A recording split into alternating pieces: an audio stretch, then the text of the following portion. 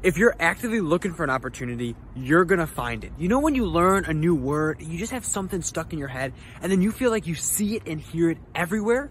It's that exact same mentality, but applied to things that can be productive for you.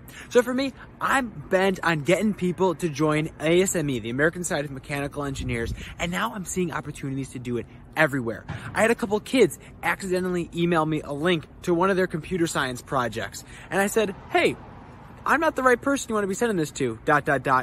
Either you guys mechanical engineers? And one of them replied, and now they're in the club.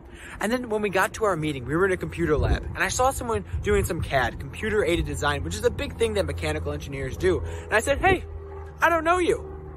Think about joining ASME, and now he's in the club too. So it's something when you're able to focus on finding those opportunities, you're gonna find them instead of just hoping that they come to you.